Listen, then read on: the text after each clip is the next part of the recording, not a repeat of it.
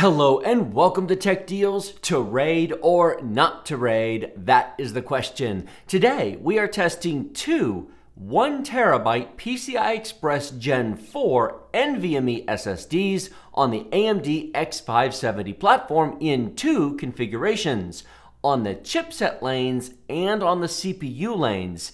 And yes, there is a difference. I will have an explanation of that and how they differ and what the various lanes are here in just a second, and then we will get to the benchmarks.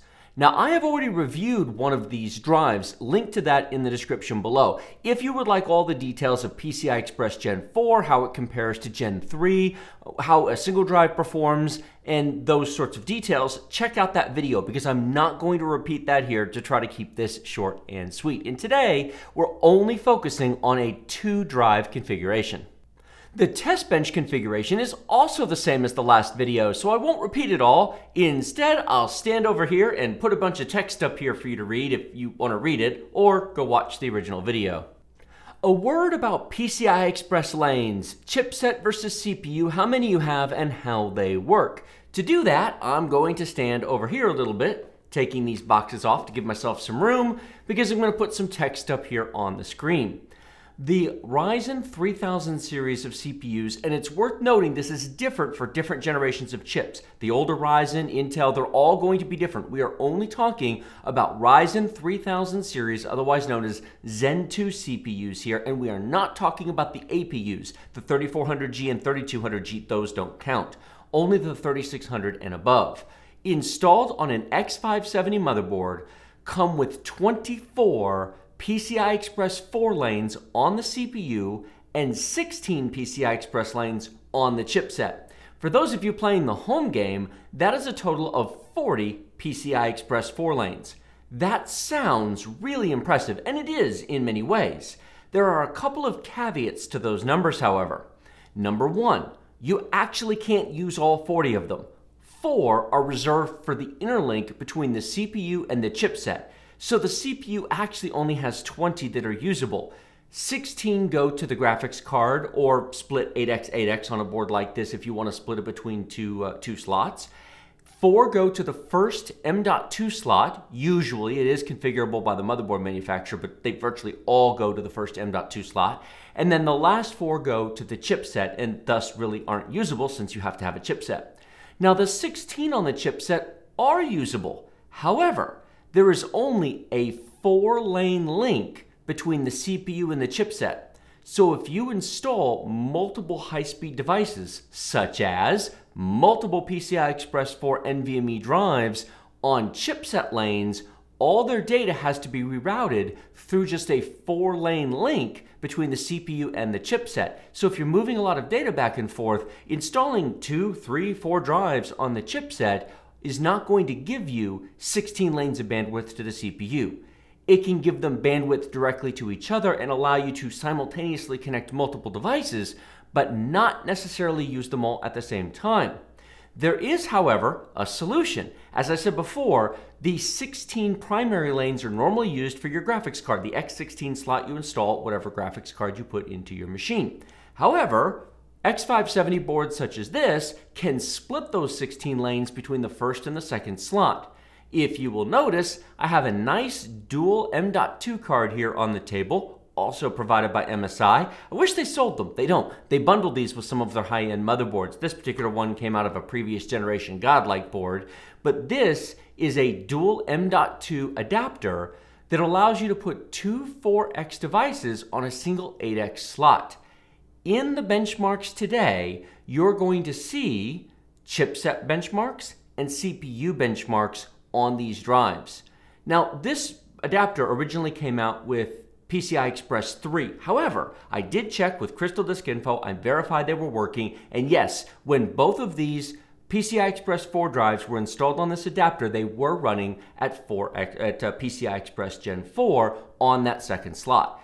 It is also worth noting that when you install this, it drags the graphics card down to 8 lanes. That does not seriously impact performance. 8 lanes is enough. PCI Express is not currently a bottleneck for most graphics cards, so that's not a serious concern. And frankly, if bandwidth is important to you, well, maybe we should be talking about the high-end desktop platforms. But putting that issue aside, do note that it does lower your graphics card down to 8 lanes. You also have to have a motherboard that does something called bifurcation. This will not directly run two M.2 drives on any board. You have to have a motherboard where you can go into the BIOS and tell the second PCI Express slot to split into two 4x slots, effectively creating two virtual slots out of one.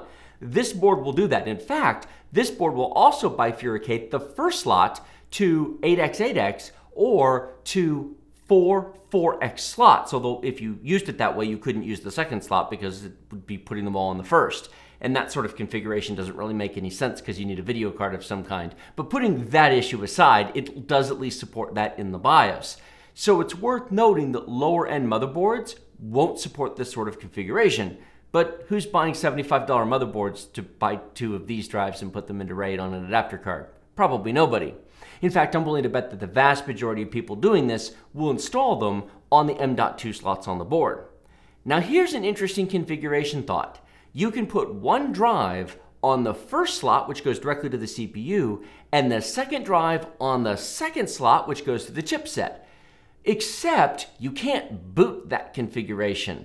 So that could be a data drive, but then what's your boot drive? On the third M.2 slot going to the chipset? So now your boot drive is competing with your RAID config? Yeah, that's a terrible idea. So for all of you thinking, well, there's the solution, just split them. Yeah, no, that's horrible. Don't do that. Your boot drive should be on the first M.2 slot, full stop, no questions whatsoever. You don't want that competing with all the other devices in your system that need bandwidth. So you're left with the option of putting two drives on the two M.2 slots or putting them on a riser card or not using two drives in RAID, but we'll talk about whether or not it's worth it at the end of the video. And with that short, sweet explanation out of the way, let's get to the benchmarks. But a quick reminder, links in the video description below take you to Amazon and Newegg for all the drives talked about here today. If you use those links when you shop at no extra cost to you, it supports the channel and helps us stay independent, bringing you honest and forthright reviews. Your support is greatly appreciated. On with the benchmarks. The first chart is going to be the sequential transfer test. Queue depth of 32, thread count of 1.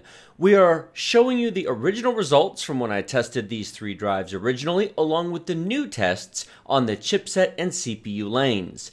The red bar is a single Aorus 4.0 NVMe drive by itself. The orange bar next to it are two of them in RAID 0 on the chipset lanes. This is the second and the third M.2 slot on the motherboard. The yellow bar is on the CPU lanes. The yellow bar is with both drives installed on that riser card that I showed you on the second PCI-Express X16 slot that's electrically 8 and it's bifurcated to 4x4 in the motherboard BIOS, so they're running directly to the CPU. Notice the dramatic difference in performance between chipset lanes and CPU lanes when it comes to sequential transfer rate.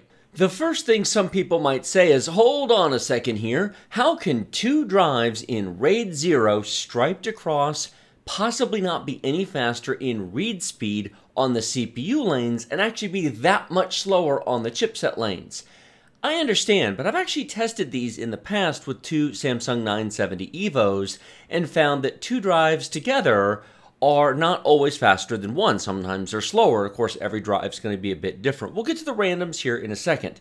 Notice the write speed is dramatically improved. On the write speed, a single drive is 4.5 gigabytes per second. Two drives on the chipset is 6.3 gigabytes per second, and two drives on the CPU lanes is nearly double at 8.2 gigabytes per second. So the write speed is showing the improvement, but the read speed really doesn't.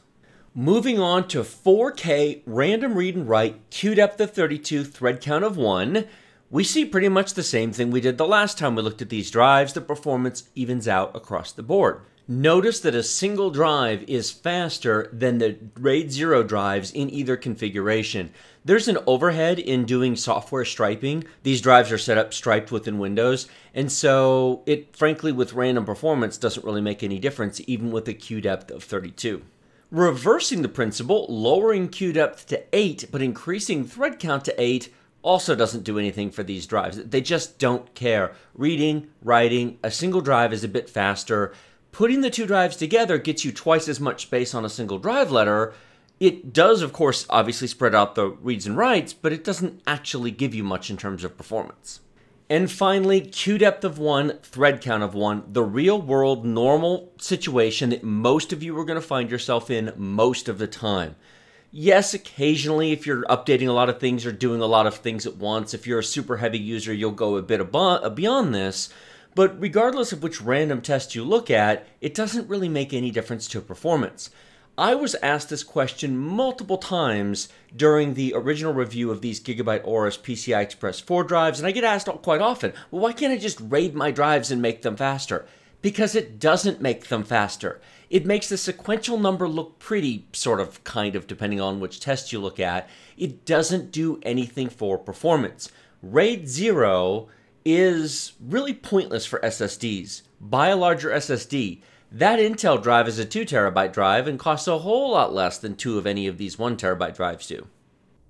RAID 0 for SSDs is one of the most pointless things ever. There is almost certainly a corner case out there. There's going to be somebody in the comments below who says, yes, but I have this one special situation where it really helped me out. Great, wonderful. The two of you in the back can sit down. For the 99.9% of the rest of you, RAID 0 doesn't do anything other than give you a drive twice as large that simply makes accessing it a little bit easier. It doesn't help you with performance in the real world. It doesn't even help you with synthetic benchmarks other than sequential transfer rates, except not really. Notice that the read speed on the chipset lanes was worse with 2 drives than it was with 1. It is not this wonderful, well, I'll just put 2 drives together and suddenly get more performance. I get asked this question all the time. Well, why can't I just RAID them? Because it doesn't do anything. That's not how RAID works. RAID puts the drives together and stripes the data and increases sequential transfer rate, except, as you noticed, not if they're competing with resources on the chipset, and this is not really a solution on the consumer platform.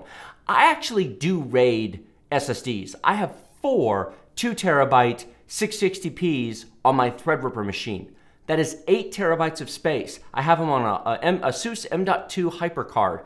That is not for performance. They run fine all by themselves. That's to give me a single 8 terabyte scratch space for all the video editing I do for YouTube. The fact that they're rated means nothing. It's just simplicity for installation. If they offered an 8 terabyte NVMe M.2 drive, I would just get one and put it in and not bother with the RAID. It'd be much simpler. But I do that because I want the extra space. But for the 99.9% of you watching this, buy the largest drive you can afford, which honestly, in my opinion, still remains the 2 terabyte 660p from Intel for $185. That is the screaming value up here. I have multiple of those, not only in my content creation machine, but I have 2 different machines where that's the boot drive, and I also use it as the game drive for all of the benchmarks on this. The boot drive on my test bench is actually a Samsung 970 EVO 500 gig drive, but the data drive where all the games are installed is a 2 terabyte 660p that's installed on my test bench. My previous test benches had SATA 2 terabyte SSDs, but the NVMe is nice, makes game updating a little bit faster. It's not a huge difference, but it's very convenient because it installs on the motherboard as opposed to having to have a separate drive and a separate cable. Now, when I did these benchmarks, now that I've said that, some of you are going to say, wait a minute. I took that drive off to do the benchmarks. I don't need the game drive on, so I took that drive off to do these installations and do all these tests. But normally, the game drive is on the second M.2 slot on this board. One final thought. Everything I've said today about the pointlessness of RAID 0 for SSDs applies to NVMe and SATA drives. This doesn't get any better if you do it on SATA drives versus NVMe drives. It also doesn't get any better if you use hard drives. Putting 4 hard drives together in RAID 0 gives you wonderful sequential transfer rates, but it really doesn't do anything for random performance. That's not what RAID does. And of course, RAID really wasn't meant for RAID 0 in the first place. It was meant for data redundancy, but that's a separate conversation. And for those of you curious about the other RAID levels, that's not what this video was about. This video is about performance and testing. And if there's interest, let me know down below and maybe we'll do some coverage of other RAID levels, RAID 1, RAID 5, RAID 6, at some point in the future. In any case, thank you all so much for watching, and I will see all of you next time.